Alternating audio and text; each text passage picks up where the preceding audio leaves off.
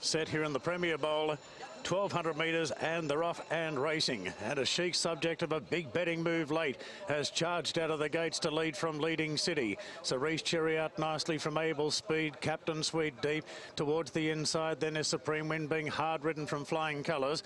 Well back in the second half of the field is Rich Unicorn from Flying Blue. Then El Zonda, and the grey arrived ahead's been snagged all the way back to last.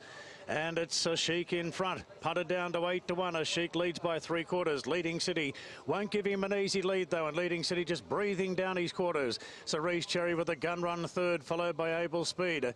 Then Supreme Wind from Flying Colours. Rich Unicorn off the course from El Zonda, and Captain Sweet stands them a big start. The favourite, he's still back last. A Chic travels from Leading City. Now CERISE Cherry's going after the leader strongly. A Chic under the whip being tackled by CERISE Cherry. They've dropped off the rest. Good gap back to Rich Unicorn, running on with Supreme Wind, but away goes CERISE Cherry. Burned off a Chic. Then El Zonda charging home. He's going into third, but this is a very easy win for CERISE Cherry. Big day for Richard Ferree. He's down. CERISE Cherry bolts in the Premier Bowl from a Chic and El Zonda. Flying Blue fourth, followed in by Supreme Wind. Then Leading City, Able Speed, Rich Unicorn, Flying Colours. Oh, Captain Sweet second last, and arrived ahead was last all the way.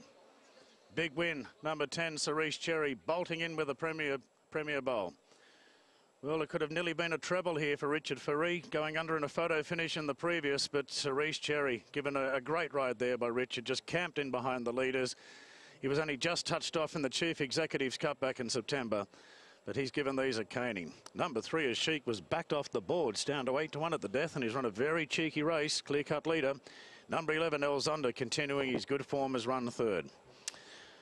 Richard having time to have a look around at the big screen and see that he was well clear, never in any danger.